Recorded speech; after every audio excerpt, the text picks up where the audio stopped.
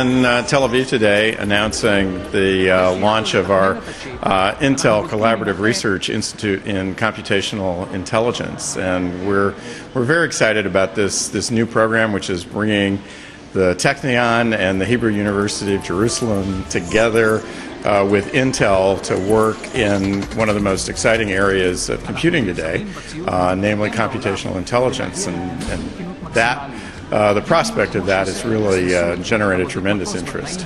So really, first of all, about that field, which sometimes can sound to some as like science fiction.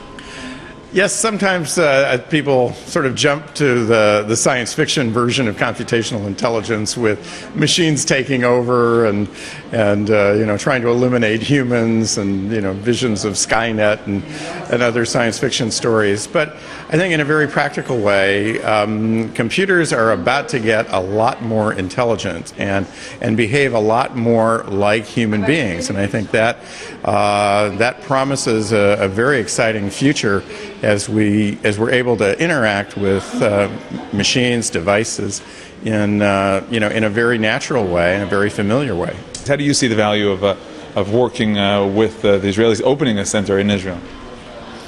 Intel's known for a long time that there's tremendous intellectual talent in Israel, and we've had a presence here for many decades, in Jerusalem and Haifa and elsewhere around the country. And so it was only natural that when we started to think about where we might locate a new research institute, that we'd want to look at Israel. And we came about a year ago, almost exactly a year ago, and for a meeting at the Technion.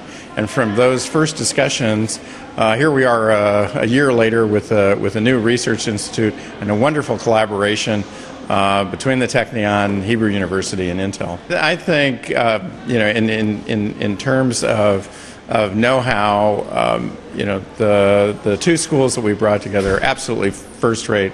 Would be considered among the top schools anywhere in the world.